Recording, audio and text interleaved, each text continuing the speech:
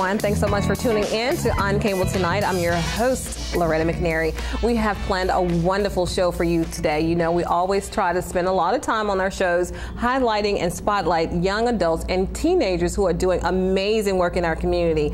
And so we have with us three amazing, wonderful, super awesome young men that I call my sons, and one actually is my son. Everybody, welcome to On Cable Tonight.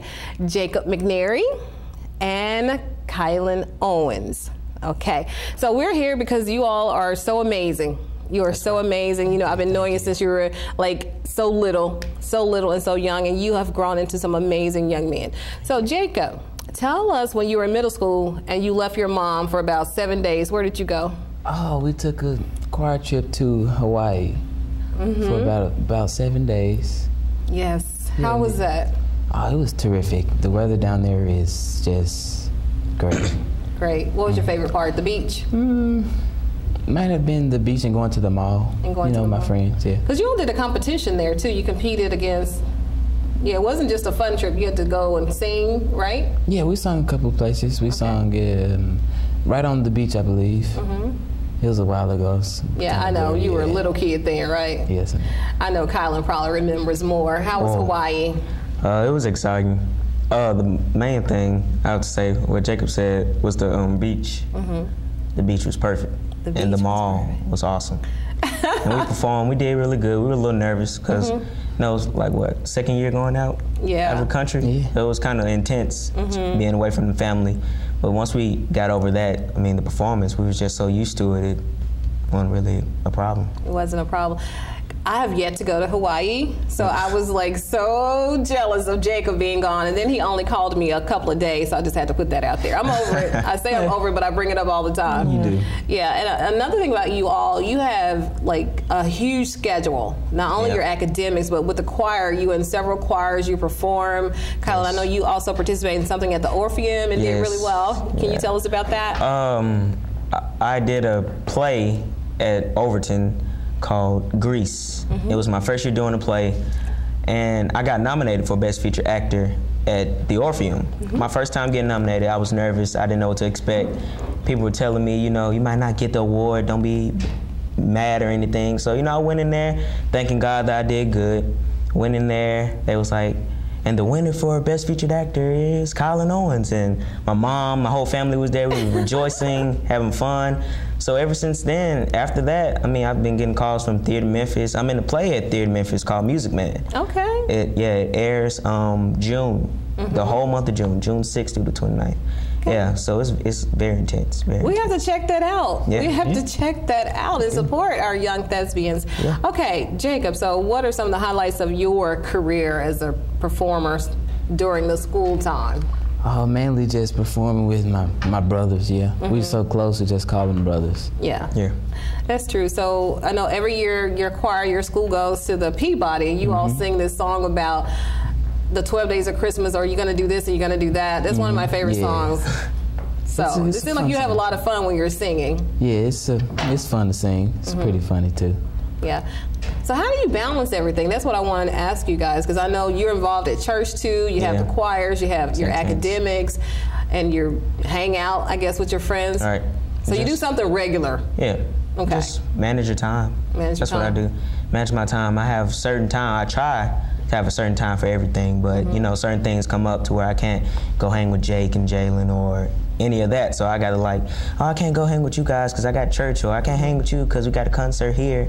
So you know, they be like, oh man, come on, you can't go. So when we can be together, it's nice. It's a nice thing. Have fun. Yeah, have fun. With the bros. So you do something regular teenagers. Yeah. Because I know when you're performing, you have your tuxedos on, and not even a lot of kids own tuxedos, and you all have had yours since 6th grade at least. Right. And then you participated at All West every year. You have your tuxedos on then, and I know a lot of older guys don't have tuxedos. They've never put one on, and you guys have grew up in tuxedos. So do you all think you're fortunate, or you're blessed, or you're average?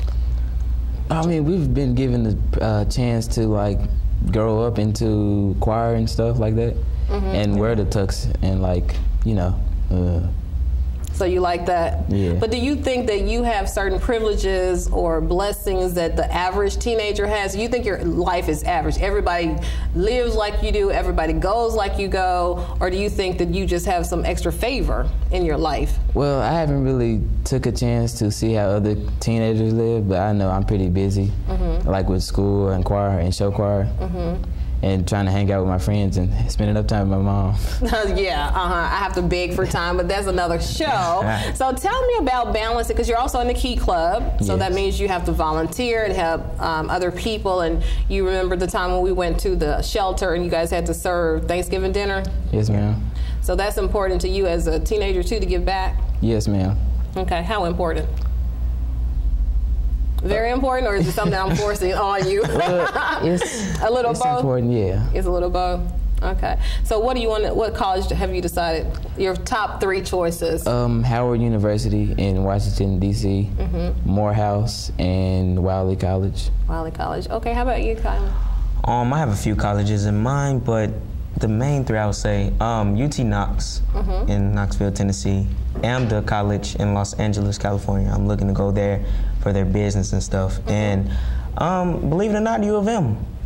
It's here in Memphis. It's a great school. It's just in Memphis. Yeah. So you know, I got to get used to that because I want to go away. Yeah. But it's like if they give me a full ride, that's where I go. I know. I told you wherever the money, right. The most Wherever money. The money if it's at the U of M, then we'll be there happy. The money. Right. Happy because he wants to go so far away because he had UTK on his list too. So now he's all of them are far away. Right. So how do you talk to other teenagers, because you see the news, you hear the stories about particularly African American males or this and they're that. How does that affect you? Does it affect you at all when you hear the negative stereotypes? A little bit. Well, when we hear the negative stereotypes, it's a little hard on us because we don't be one to hear those things about our friends and stuff, like, you know. So do you try to live your life, you know, more on purpose so you can counteract that, or do you think you're separate from that issue? Well, we try to work with it, but work against it at the same time to make the stereotype better. All right. Okay. Yeah. How about you? Same thing? I don't like the negativity they give us. Like, if one African American does something on TV, it's like, oh, now we got to look at all the African Americans. Like, oh, you're gonna do this, you're gonna do that, and it's like they prejudge you before you can show them what you really can do. So, I mean, I dislike it, but you just have to praise God and try to continue His journey. So, let His light shine through you. Yeah, I like that answer. So it makes you work harder to prove it wrong. Right. Is you that try what your you're best. saying? Yeah, you try your best to prove them wrong so they can see that you're not that person that they saw on TV. Yeah, and it's unfair, but it is certainly a reality for a lot of people, and they think that. And that's why it's so important for me to do the show, to showcase all the positive things that you all do. You give back, you make great grades in school, you go to school, and then you participate in other things. And like you said, church is huge. Church is huge. It's a funny story. Show choir, we always have a performance on like a Friday night or Saturday night. So I'm a Seventh-day Adventist. So Friday night from sunset Friday to sunset Saturday, I can't do anything. So it's like Mr. Valdez will say, Kylan, we have a show Friday. Like, I can't go, I got church. Jacob and them, you got church. I'm like, y'all, forget y'all, I got church. But they get used to it. That's why I like them as friends, because they can get used to that. So I don't have to deal with it as much. Okay, good. So what about church in your life? I try to go to church every Sunday. Just chill a little bit on Sundays mostly. Yeah, you go, and you used to go because I made you, but one thing I'm really proud of, you've gone a few times and I didn't make you go. So I can see your maturity level as a Christian, a young Christian, and to see the young men that you all are growing into. I know your families are very, very proud of you, Kylan, and I know I'm proud of you. So, and you all did a performance, so we need to see that performance, because you sing, and you did a couple songs, and we're going to show those songs in just a moment. You want to introduce the song? I think it's going to be the first song that you practiced. The first song was What Makes You Beautiful by One Direction. We did our own little rendition. Okay. Hope you enjoy. Oh, yeah, we will enjoy it. Trust me, it was amazing. You're insecure, don't know what for. You're turning heads when you walk through the door. Don't need makeup to cover up. Being the way that you are is enough. Everyone else in the room can see it. Everyone else but you. Baby, you light up my world like nobody else. The way that you flip your hair gets me overwhelmed. And when you smile at the ground, it ain't hard to tell. You don't know, oh, you don't know you're beautiful. If only you saw what I could see, you'd understand why I want you so desperately. Right now I'm looking at you and I can't believe you don't know, oh, you don't know you're beautiful. That's what makes you beautiful. So come on, you got it wrong. To prove I'm right, I put it in a song. I don't know why you're being shy. And turn your head when I look into your eyes. Everyone else in the room can see it. Everyone else but you. Baby, you light up my world like nobody else. The way that you flip your hair gets me overwhelmed. And when you smile at the ground, it ain't hard to tell. You don't know, oh, you don't know you're beautiful. If only you saw what I could see, you'd understand why I want you so desperately. Right now I'm looking at you and I can't believe you don't know, oh, you don't know you're beautiful. Cause that's what makes you beautiful.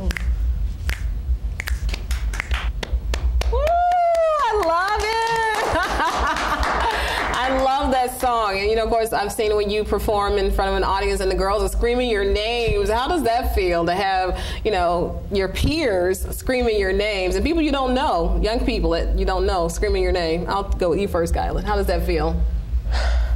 Overwhelming and crazy. Because you wouldn't expect for you to be at a certain age to where you got fans already, like your own age group screaming your name. So I didn't expect it. Yeah. Because I didn't think I was cool enough, you know. So when they scream my name, it kind of gives me motivation when I sing. Because it's like, okay, I can sing to her now because she's screaming my name. So I guess you could say motivation, overwhelming, yeah. Okay. How about you, Jacob? Oh, it's great. The feeling, I just love being on stage, especially with these guys. We bonded so much on stage. It's amazing. And you have fun. Yeah. So it's not like you worried about, you know, forgetting your words or missing a step. You just get up there and do your best and have fun. You just try not to think about it that much, but we have fun. Okay, that's good. So we do, as you saw, we have Jalien that's going to come on, but kind of intro this song that's coming up next. The next song you all are going to sing. As Long As You Love Me by Justin Bieber. It's our own rendition too. Okay. I like how you own the songs you sing, because you don't have to sing, we don't need another Justin Bieber. Right. You know, and I'm not saying it in a negative way. We don't need another Tupac. We don't need another, you know, Marvin Gaye. We need you to be who you are. Right. So this song coming up in just a few seconds, everybody, is As Long As You Love Me. As Long As You Love Me. 1, 2, 3. As long as you love me, we could be starving, we could be homeless, we could be broke. As long as you love me, I'll be a platinum, I'll be a silver, I'll be a gold. As long as you love me, as long as you love.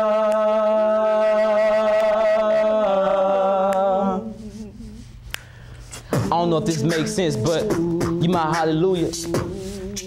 Give me a time and place and I rendezvous it. I fly to it, I beat you there. Girl, you know I got you, us, trust. Couple things I can't spell without you. Now we on top of the world, cause that's just how we do. You still tell me sky's the limit, now the sky's our point of view. And I'm stepping out like, whoa, oh God. Cameras pointing shoot. Ask me what's my best side, I step back and point at you. You, the one that I argue with. Feel like I need a new girl to be bothered with, but the grass ain't always green on the other side. It's gonna be you water it, so I know we got issues, baby, true. Whether rather work on this with you than go and start with someone new. As long as you love me, we could be starving, we could be homeless, we could be broke. As long as you love me, I'll be a platinum, I'll be a silver, I'll be a gold. As long as you love me, as long as you love me.